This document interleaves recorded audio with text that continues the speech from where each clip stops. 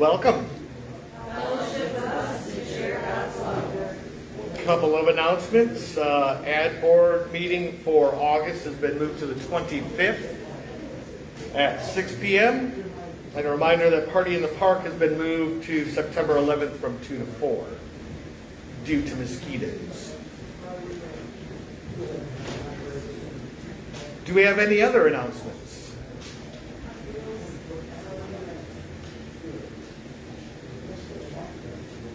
All right. Birthdays or anniversaries? Which had it? Birthdays or anniversaries?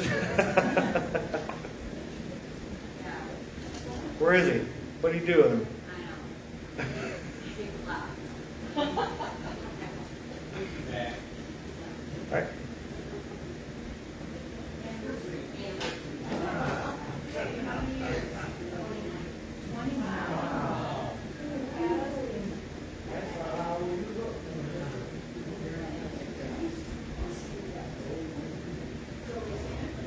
Sure.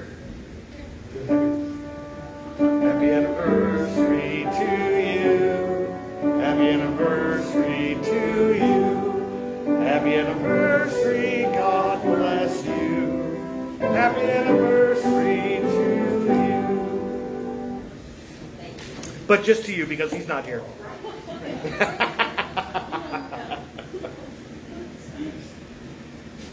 All right, then let's join together in singing our gathering hymn, number 103, Immortal, Invisible, God Only Wise.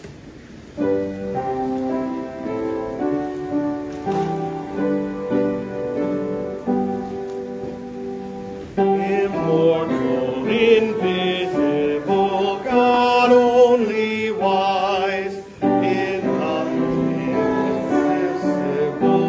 hid from our eyes, most blessed, most glorious, ancient of days, mighty, victorious, thy great name we praise.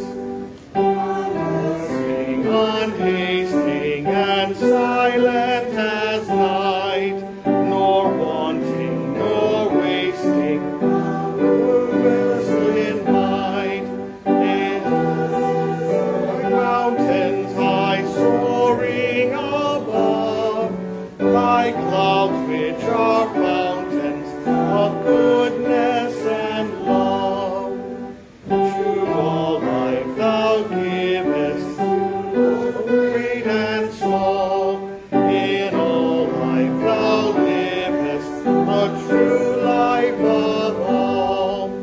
We blossom and flourish as leaves on the tree, and wither and perish, but not changeth thee.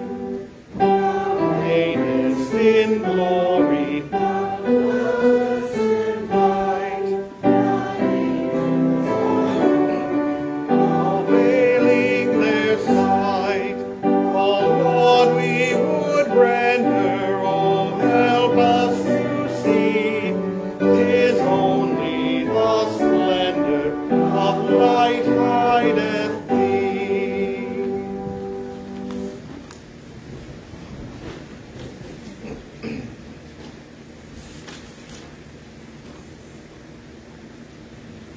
Come, children of God, rejoice in your Maker. Sing songs and hymns, old and new. Celebrate with voices and instruments, with praise and prayers.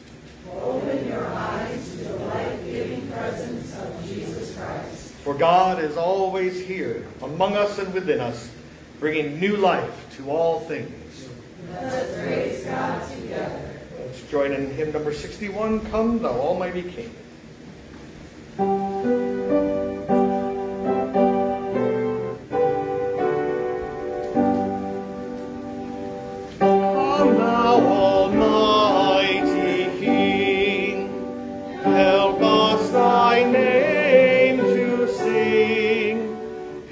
Us to praise, Father all glorious, for all victorious,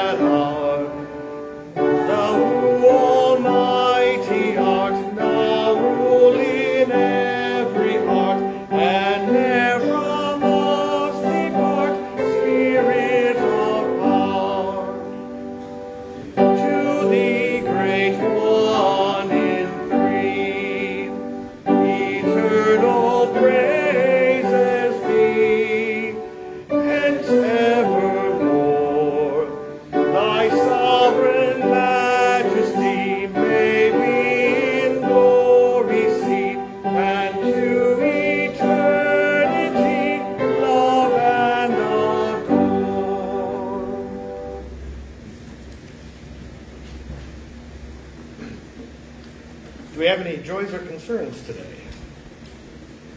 Yes. Always, right? One, Ashley is on his way to Havergal, North for cross country, so safe travels and great week for him.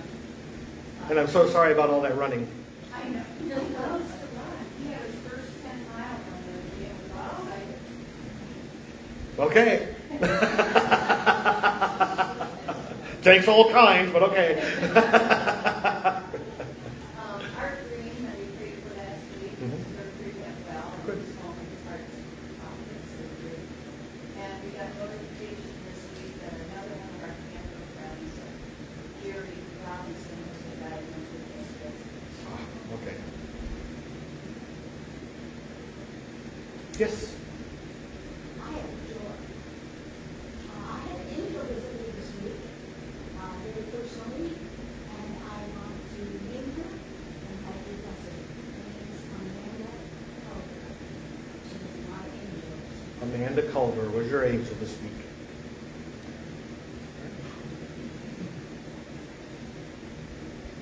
TJ. All right.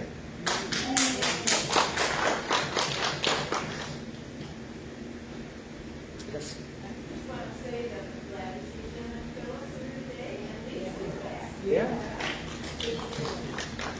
Oh, and Carolyn, Bill. I didn't mean to miss you. They're hiding. Remember Ron? Yeah, yes, I do. Which is, nobody out there probably does. Oh, yeah. You do too, you big liar. I don't either, Don. Thank you, I appreciate it. Y'all are in church. I just want you to know that.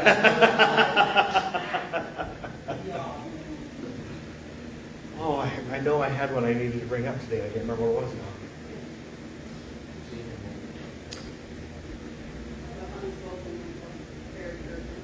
Okay. Urgent unspoken request.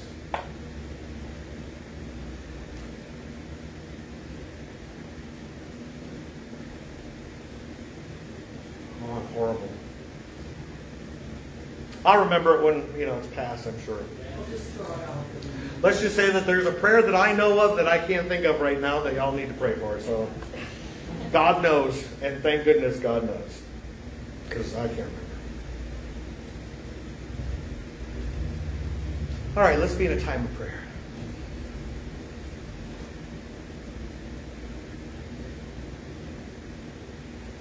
Almighty God, in whose name we put our trust, we sing praises to you. You are our refuge in trouble and worthy of all glory and rejoicing.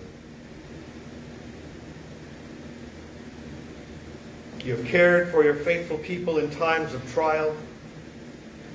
When we have been in danger, you have provided our protection and delivered us from the hands of those who would destroy us. And yet we continue to doubt your power. We accept your grace in vain and we become afraid, knowing that our own resources are never sufficient. For doubting your power, for failing to recognize you in our midst, forgive us, O merciful God, and make us live.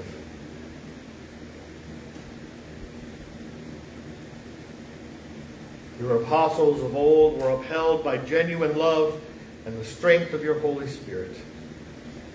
Support us now with the same Spirit, that in all things we may be rejoicing in your work.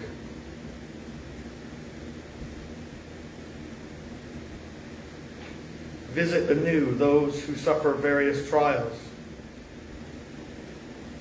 To those who are dying, give peace. To those who are suffering in body or mind, give release.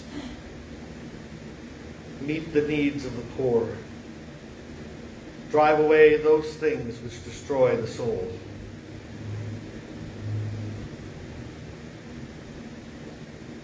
Lord, now is the acceptable time. Now is the day of salvation. Grant us the things we ask, not as we deserve, but as you love us. For we ask them in the name of your Son, Jesus Christ, who taught us to pray, Our Father, who art in heaven, hallowed be thy name. Thy kingdom come, thy will be done, on earth as it is in heaven. Give us this day our daily bread, and forgive us our trespasses, as we forgive those who trespass against us. And lead us not into temptation, but deliver us from evil. For thine is the kingdom, and the power, and the glory forever. Amen. Join in our prayer hymn number 463, Lord, Speak to Me.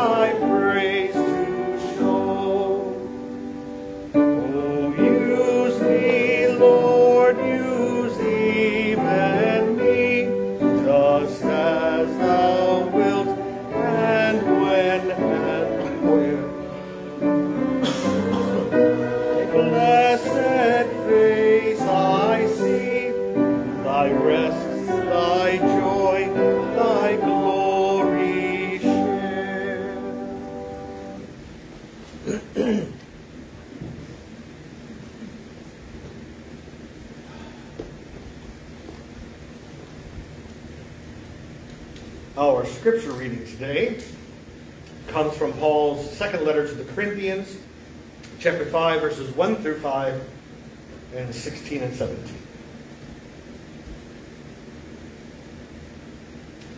For we know that if the earthly tent which is our house is torn down, we have a building from God, a house not made with hands, eternal in the heavens. For indeed in this house we groan, longing to be clothed with our dwelling from heaven, inasmuch as we, having put it on, will not be found naked. For indeed, while we are in this tent, we groan, being burdened, because we do not want to be unclothed, but to be clothed, so that which is mortal will be swallowed up by life. Now he who brought this about in us is God, who gave to us the Spirit as a pledge. Therefore, from now on we recognize no one according to the flesh. Even though we have known Christ according to the flesh, yet now we know him in this way no longer. Therefore, if anyone is in Christ, he is a new creation. The first things have passed away. Behold, new things are brought into being. The word of God for the people of God. Will you join with me in the prayers of the Holy Spirit?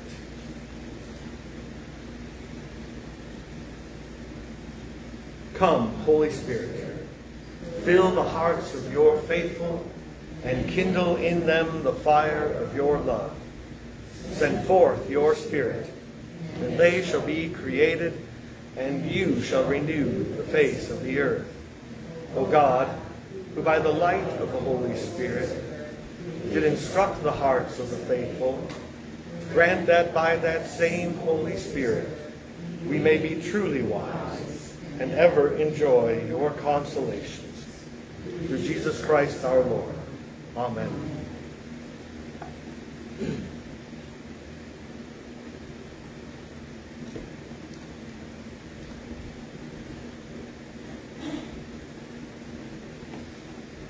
I've been thinking a lot about how we all have this tendency to look back on the days of our childhood and youth and think how good they were. Anybody with me on that one? And how we wish that, oh, if only today's world could be just like that.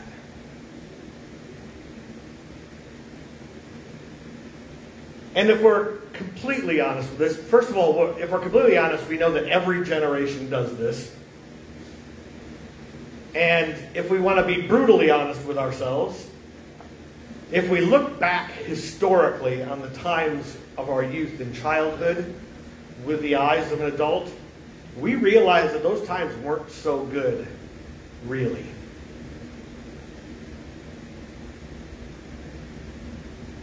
I think we think they were good because we had absolutely no responsibility in it. We just got to be kids. The only thing that we had to worry about, well, you know, when they came about especially, was being home when the street lights turned on. If your mother hollered at you that it was time for dinner, you came in for dinner. If she gave you a chore, you did it. Or not, and paid the consequences. But that, you know, really, and who wouldn't long for those days? Because, let's be honest, when adulthood hits, and it usually hits suddenly, we realize that we live in a different world than we did when we were younger.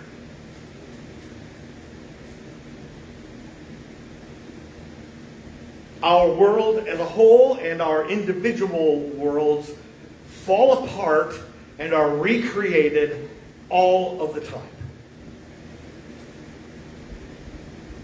Sometimes it's just simple things that change our worlds.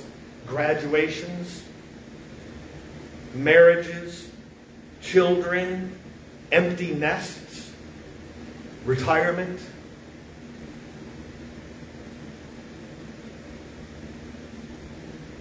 Sometimes those changes, as simple as they may be, come rapidly before we thought they would. I know Dawn and I experienced that. Married when we're 19, and by the time we're 20, we're parents.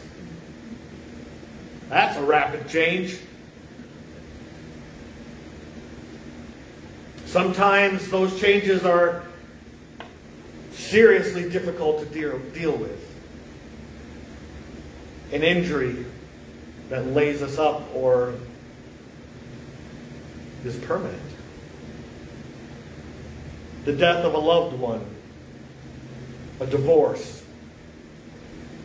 diagnosis of cancer, a pandemic.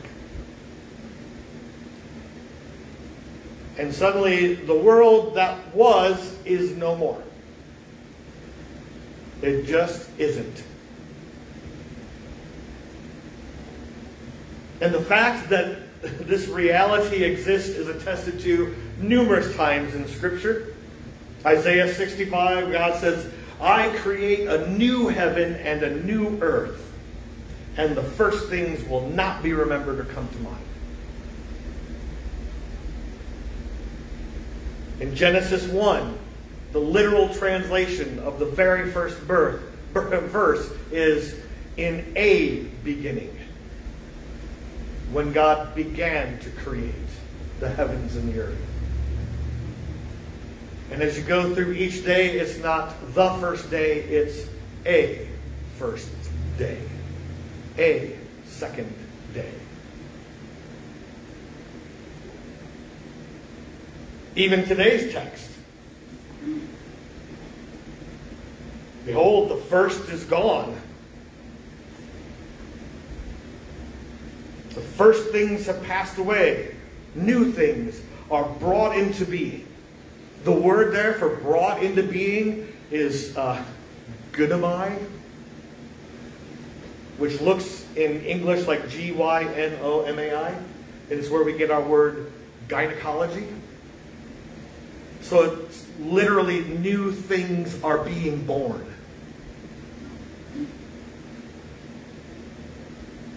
And we become a new creation.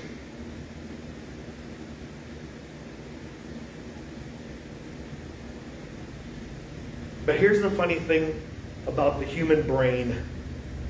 You've all heard the saying, you can't teach an old dog new tricks. It's true because as we age, our brains get, for lack of a better term, rigid.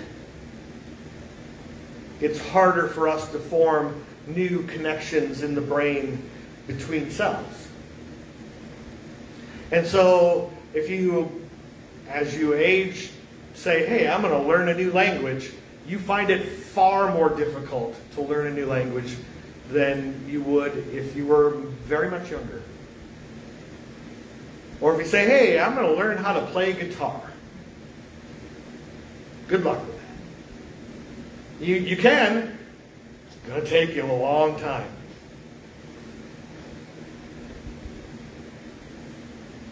And because of this kind of hardening of our brains, which ends up sometimes yielding to a hardening of the heart, instead of recognizing that things and worlds and even concepts of heaven are created and destroyed and recreated all the time.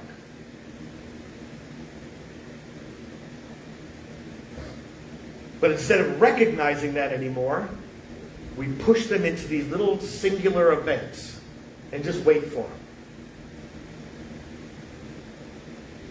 So there's one conversion, one death, one afterlife.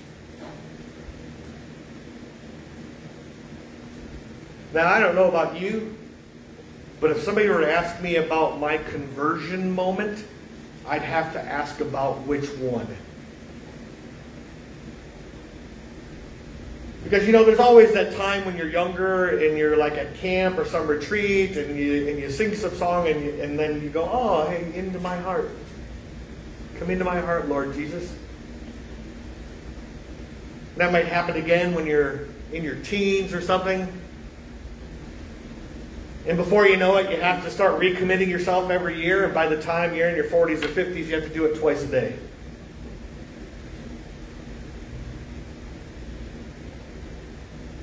And I get it. I get our tendency to push these things into one moment, one thing, one afterlife, one thing in the future especially. And so does Paul when he says that we groan in these tents and we feel burdened all the time. At least it seems that way. And all we want is the timeless ease of heaven.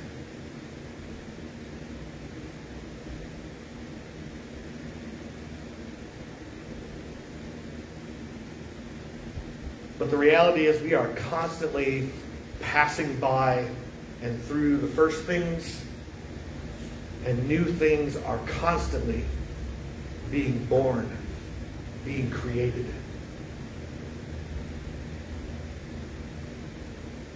We literally become a new creation with every major change in our lives. We die to the old things and we are reborn or recreated into our new worlds, our new understandings of what the world is like and even what heaven is like.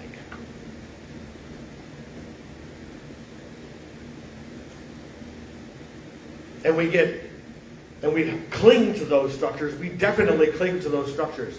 There are things that when I think about in heaven, that there are scriptures that say, nope, that's not the way it is, that I'm like, yeah, it is. I don't care what you're saying. I mean, how many of you see yourself being with your spouse or something for the rest of eternity in heaven? Well, that doesn't speak highly of anybody. And yet, Jesus says you're not given in marriage in heaven.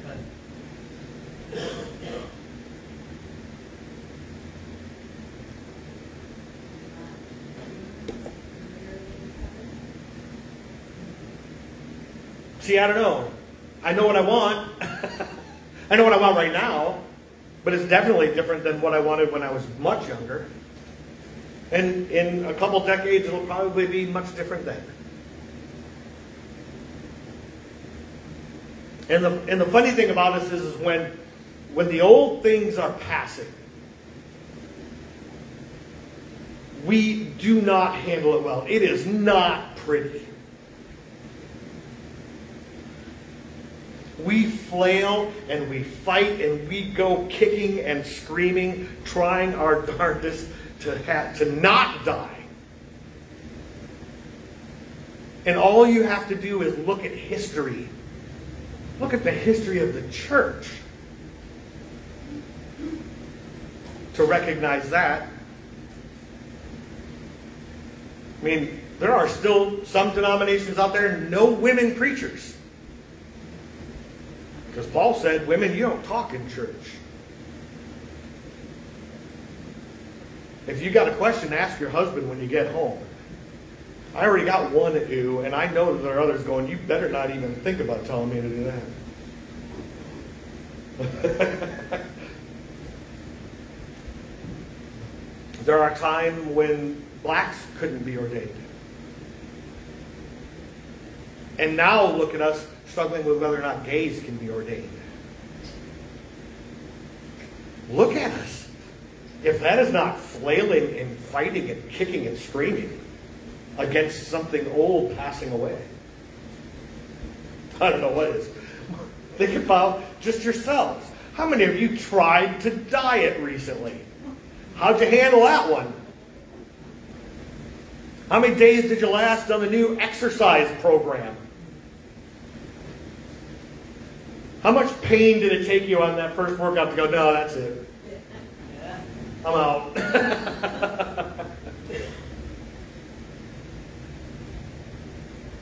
Or, if we don't kick and scream against it, we just lay there in our beds in a motionless dollar, just waiting for the end to come.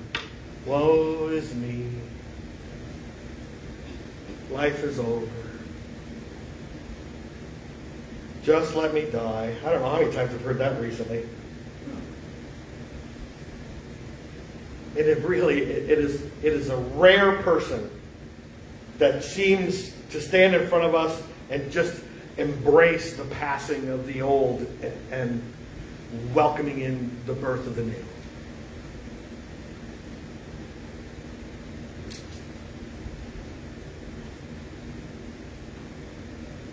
Are fighting against the God who is always creating, always bringing new things into being, really betrays us. We reveal our distrust in God, thinking we can do things better. And we wallow in hopelessness rather than hope.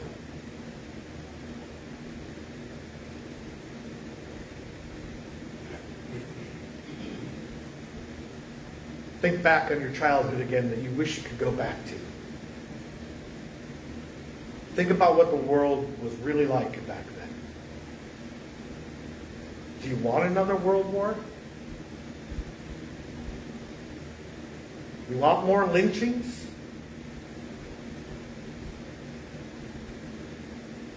You want another Vietnam?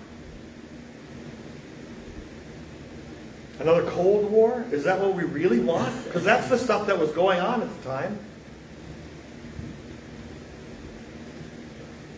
It didn't hit us because we didn't have to address it ourselves. Because we were kids.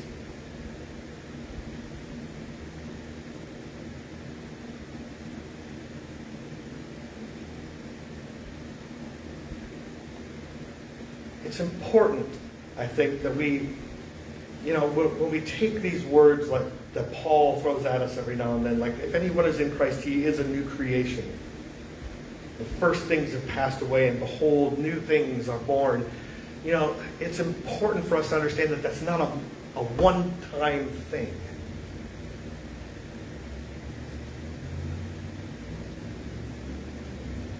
Tell me that a person who has gone through chemotherapy and finally gets the notice that they're in remission is not a new creation.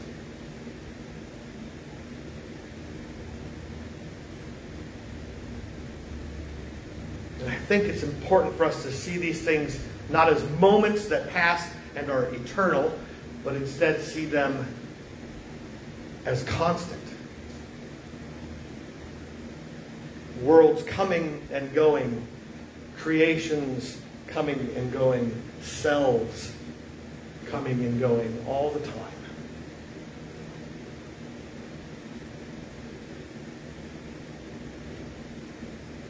And I think it would behoove us as individuals and in our lives together even to examine what is dying that we are fighting against tooth and nail.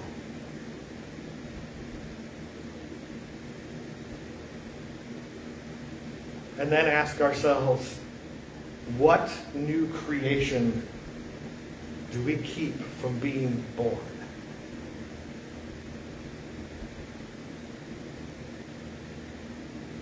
Amen. Let's join in our closing song, number 581, Lord, whose love through humble service.